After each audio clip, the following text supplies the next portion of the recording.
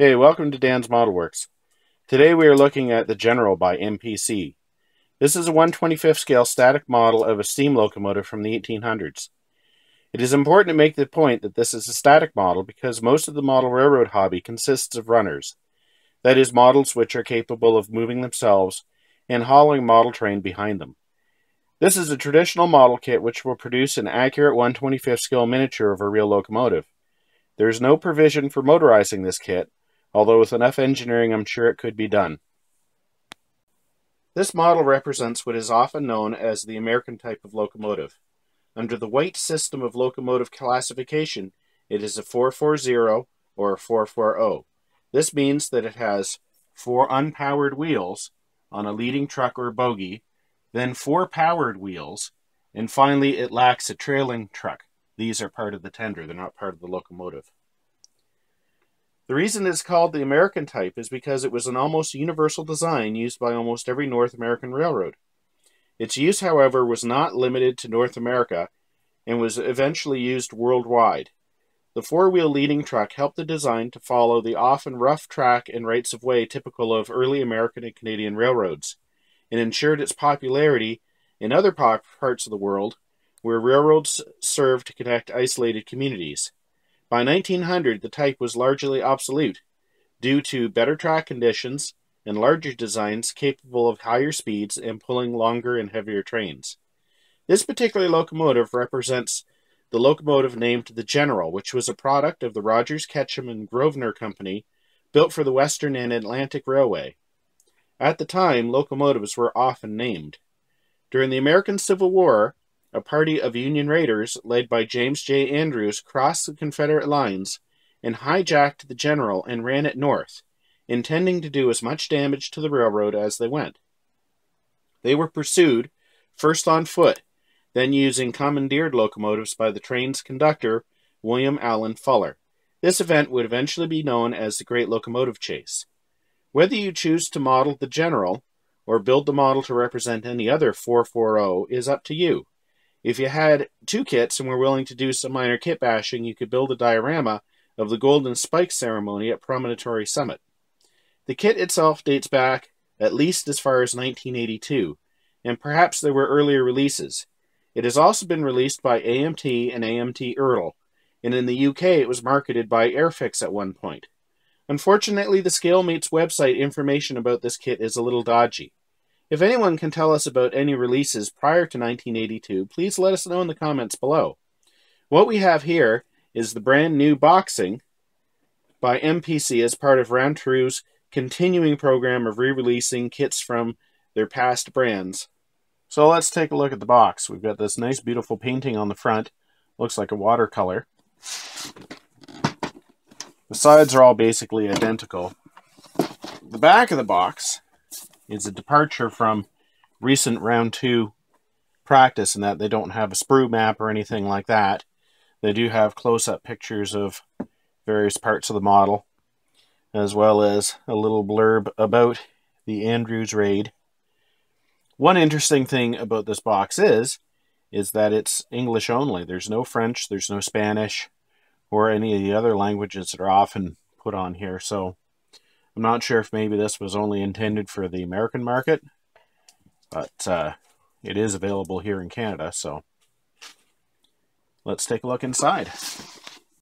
So one thing I would like to call your attention to is manufacturing location, and I apologize if I'm pronouncing this wrong, but Kalkaska, Michigan, USA. And that's kind of refreshing that this was molded in the United States. However, the box, and it was all produced in China. But you know what? I think it's refreshing to see that somebody in North America said, you know what, we can mold this just as inexpensively as they can overseas, and bid on the business, and round 2 was willing to give them a chance.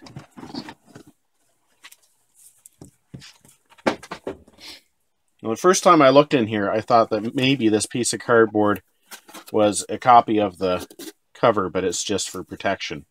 But as you can see from the dents, it really does keep the parts from poking up through the top of the box. So we've got the instructions, And we've got 2 brass sprues, which is a little bit different. Normally you expect to find chrome. We've got this bag with a bunch of black parts in it, and it looks like this is probably for the tender. Another bag with black sprues, and it looks like most of the locomotive is in there. We have these 2 parts, which go together to form the base.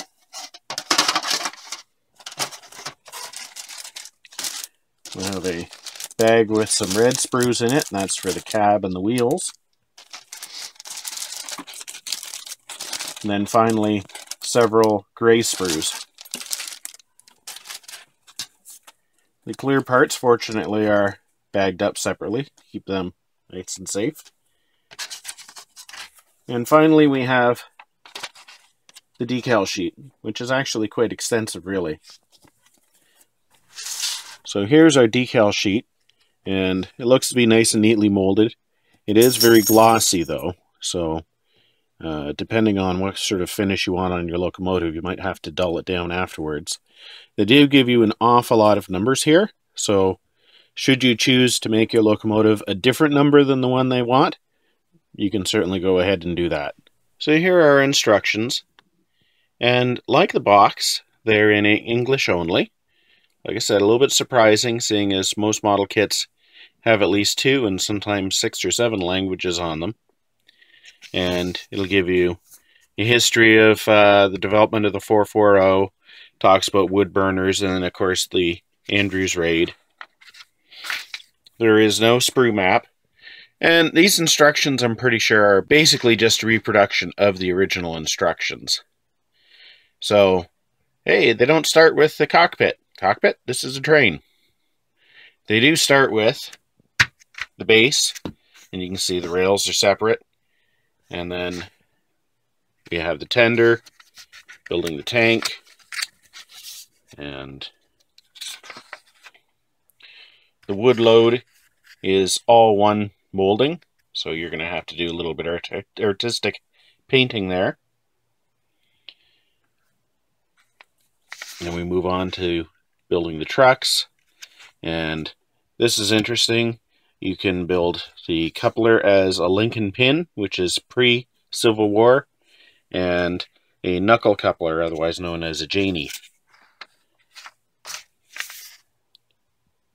And then they finish off with basically how to put the decals on and some of the finer details. Then we move on to the actual locomotive itself, and we've got the boiler halves and the smokestack. Then we finally have the interior, the cab. And then we've got the seats, controls, finishing up of the cab. And then we have the undercarriage.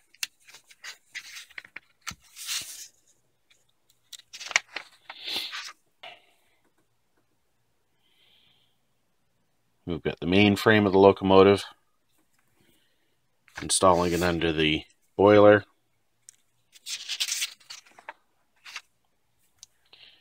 Then we have the pilot assembly, otherwise known as the cowcatcher. We've got the various plumbing and valve gear going on. You ever notice how none of us can turn the pages in the instructions when we show them to you?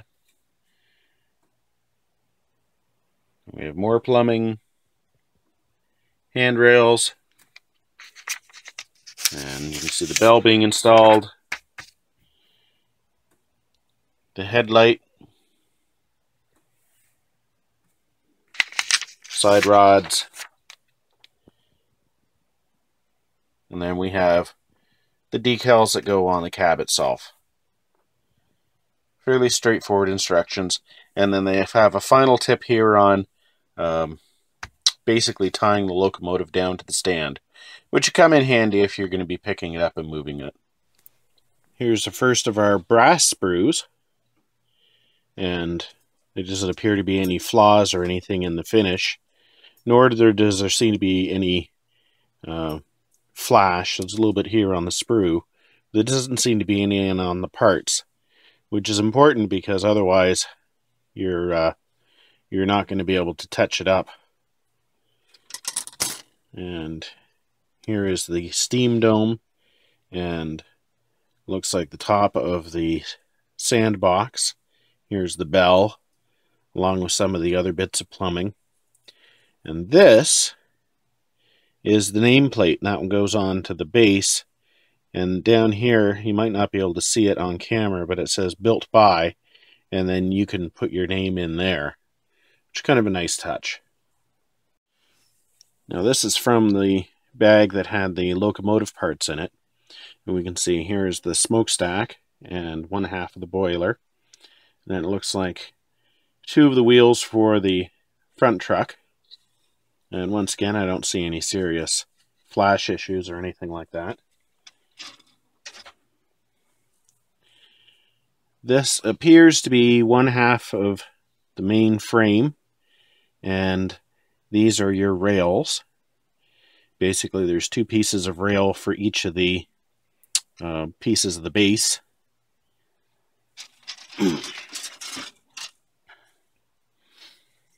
This will be the top of the smokestack. Now, this type of smokestack is now known as a balloon stack. And it was usually found on wood-burning locomotives because there would be a lot of sparks and that sort of thing you wouldn't get with a coal or oil burner. And steam locomotives could actually set fire to forests and pastures as they went through them if they didn't have a spark arrestor stack like this. So here's the other side of the locomotive frame.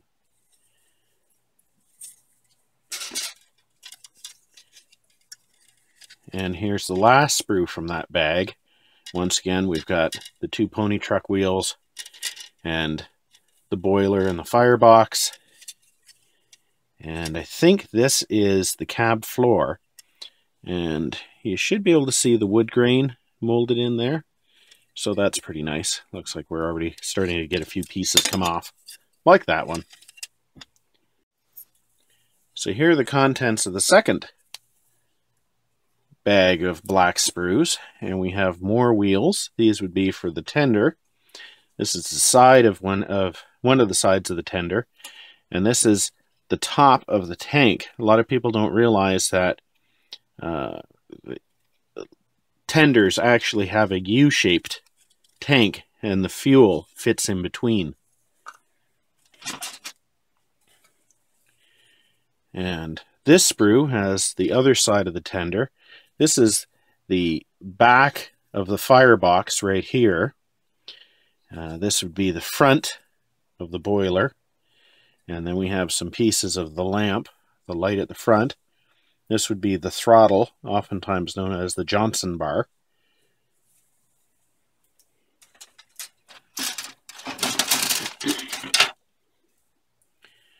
And of course, we have more parts of the tender. These are the inside of that U that would be containing the wood. These are some of the coupler parts, and these were probably the link and pin couplers for the pre-Civil War option. It looks like we have had another part come astray. This is the underside of the tender. And as you can see, they've molded in wood grain here as well. And these are probably, there's some nicely molded chains here. And some piping. I'm guessing at some of these parts. So now for the red parts. This is what's known as the pilot, although most people like to call it the cowcatcher. And this obviously is where the pilot was living. Here we have the roof of the cab, and this is the internal framing of the roof. So certainly is going to be detailed. It's not like you're going to have areas where the structure is not represented. Then we have the main drivers. And you can see where the rods fit on. And these are counterweights to make up for the weight of the rod. And the last of the red sprues, we have the cab parts. We've got the sides, the front, and the back of the cab.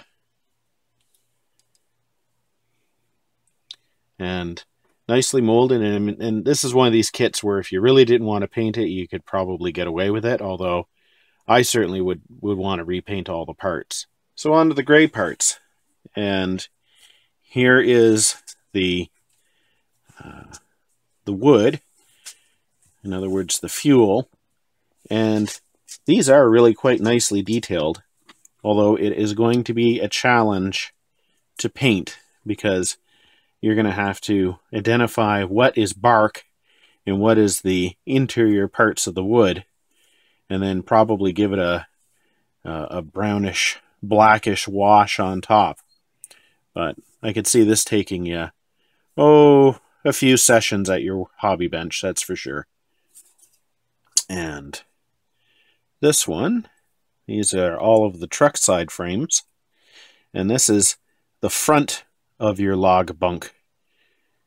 And these are part of the frames, probably for the tender's trucks. I'm not sure what this tongue is for. And the final sprue is this one, and this would be the frame for the leading truck and probably side frames for that truck. This is the front of one of the piston cylinders, and these would be the main rods right here.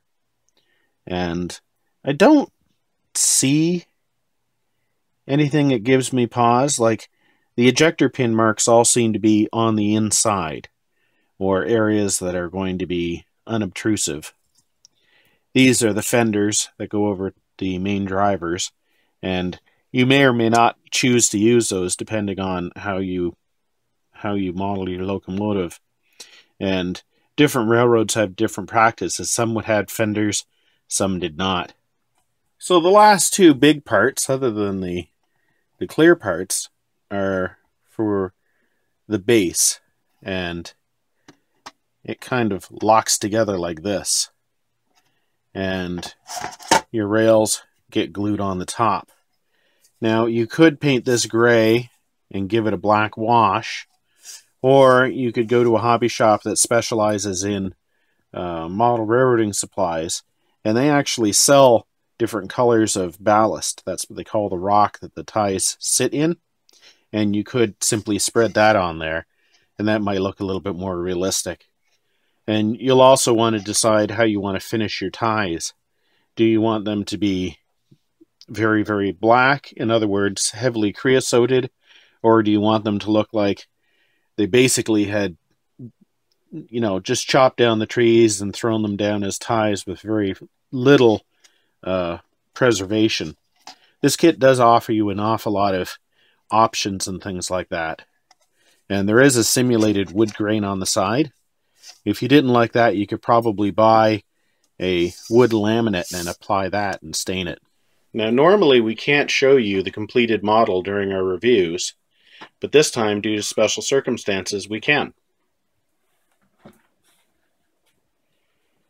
Now, it might still have a little bit of dust on it, but this was built approximately in 1982 from one of the original releases of the kit, and this was done by my dad, Chris, and you've seen some of his work before with the Pinto. I just thought it would be nice if we could actually see one put together. And we've put a yardstick next to it, so you can get some idea of how much space it's going to take up. And just about comes to a little bit more than 27 inches. Mind you, his is mounted on a wooden base just to give it a little bit more structure. Now, we don't have a 1/25 scale horse and buggy, which would be appropriate to pose next to it, so we have a Pinto and a Ford Louisville in 1/25 scale, just once again to give people some idea of how large this model is, and it is quite large. And you can see what the load of wood looks like all painted up. And needs a little bit of TLC. It's been up on a display shelf for quite some time. But then most things need a little bit of TLC after 35 years. And as you can see, he has the post-Civil War coupler on there. So thanks for watching Dan's Model Works, and until next time, keep on modeling.